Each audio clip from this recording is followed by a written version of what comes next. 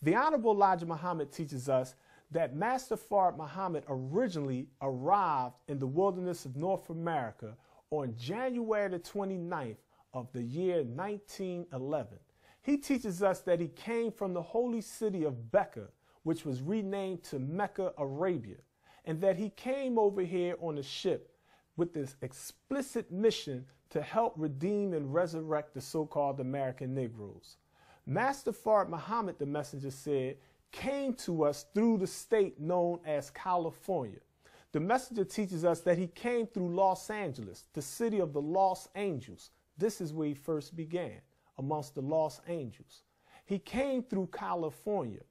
And the Savior, the messenger said, when he first came over here in the year 1911, he didn't just come revealing who he was.